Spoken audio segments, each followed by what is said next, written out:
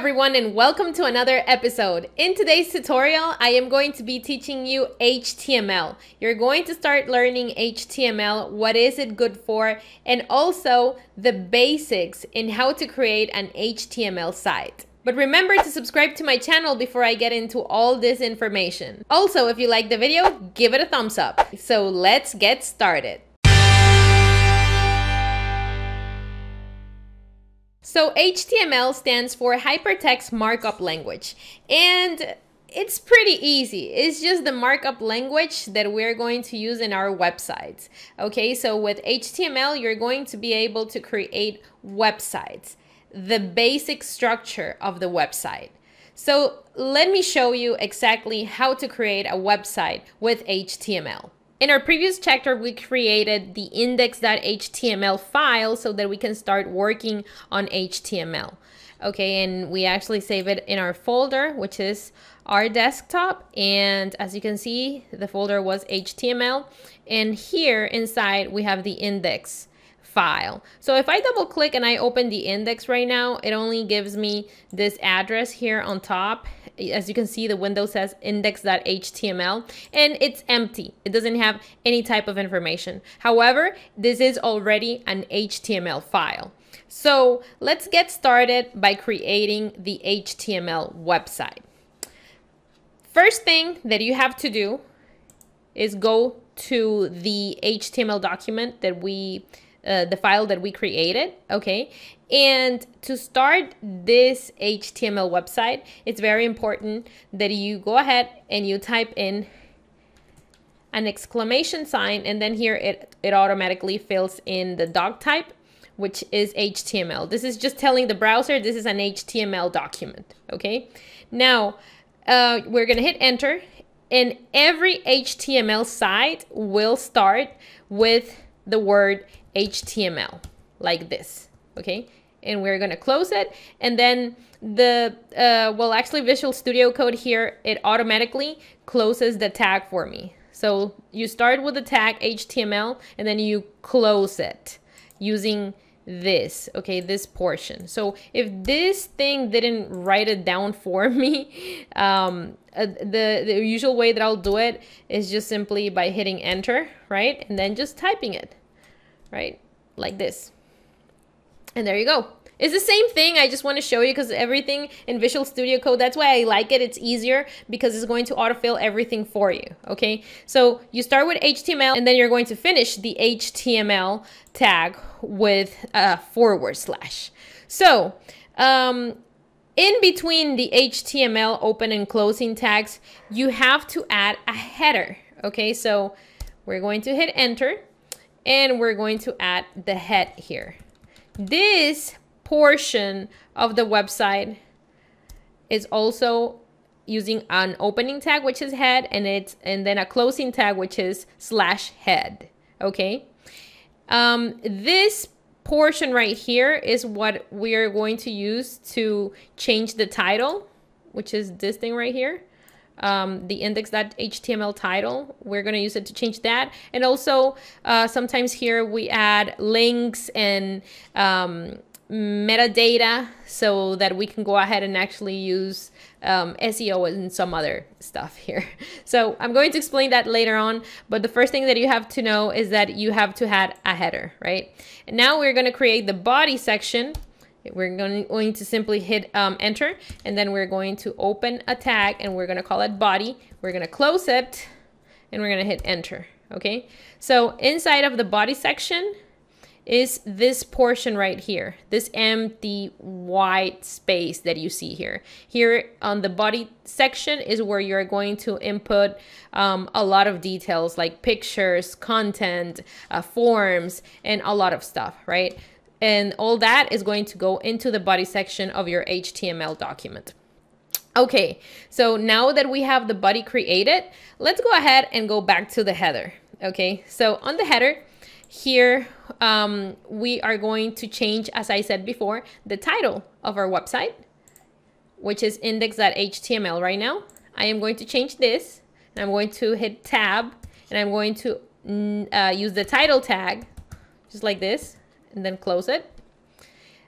The title tag it's not going to be index.html anymore. I am going to name this site my first web page. So let's just name it like that. My first web page. There you go. And as soon as you are typing this information here, you always need to make sure that you save it. You can either hit File and then Save, or you can hit Control S on your Windows, or Command S if you're on a Mac. So I'm going to hit Control S. And what this is going to do is that it's going to refresh instead of index.html. When I refresh the page, it's going to say my first web page. Okay, so let's refresh it. And there you go. You see, my first web page. Now we have changed the name of our first web page. Okay, now let's go to the body section. To create our first website, the typical thing that you do when you're starting in web development is to say hello world.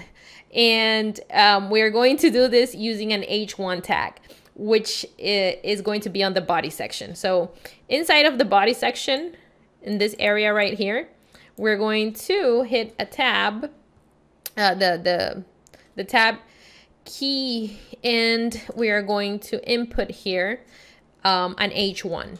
Okay, so an H1 is, as I said before, is just pretty much like a header, and it's gonna show like big letters. So let me just show you how it looks like. So H1 is this. Inside of the H1, I am going to type in here, hello world, meaning that we are live and that the world is going to be able to see this text because it's going to be inside of the body section. So as soon as I type in here, hello world, and I hit Control S, then let's check out what does this do here. So I'm going to hit refresh, and there you go. You see? Now you see hello world inside of the body section of this website. Now let me show you a couple of examples here. This is an H1. If we do an H2, and let's just go ahead and actually copy the same phrase, and I'm going to paste it here. We're going to do an H2, and then I'm also going to show you an H3. Okay, and then I'm going to show you also an H4, just so you can see the type of letters that it's going to be displayed on the body section. I'm going to hit Control S, and I'm going to refresh this. So you see, this is an H1 tag, then this is an H2, this is an H3, this is an H4. So it's different type of formats, but it allows you to input some information inside. So there you go. That's how you create your first website, and just with simple and basic information. Now, other than an H1, you can also add a tag here that it's called P, which pretty much gives you a paragraph. So let me show you what does that do. Okay, so I'm going to go ahead and I'm going to put here a P tag. So P, and then here on this paragraph section, you can type in, I don't know, a lorem ipsum. Let's just do this paragraph right here. Okay, I'm just gonna copy all this, and I'll just simply put all this in here. Now, as you can see, this is actually written all in the same sentence and in the same line. And then here is the closing tag for P.